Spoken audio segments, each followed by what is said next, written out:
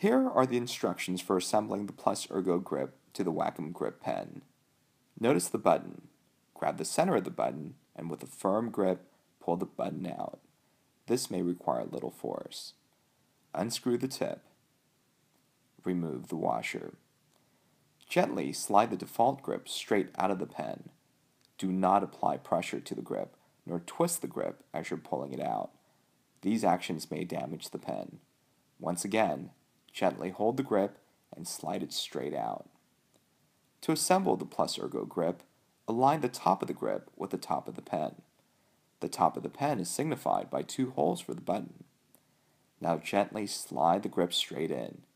Do not apply pressure nor twist the grip. These actions may damage the pen.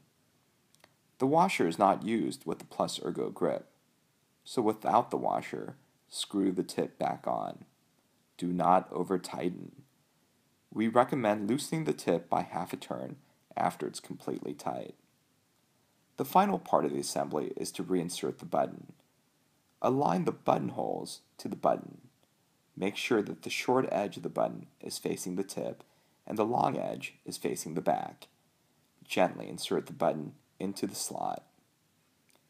This completes the assembly of the Plus Ergo grip.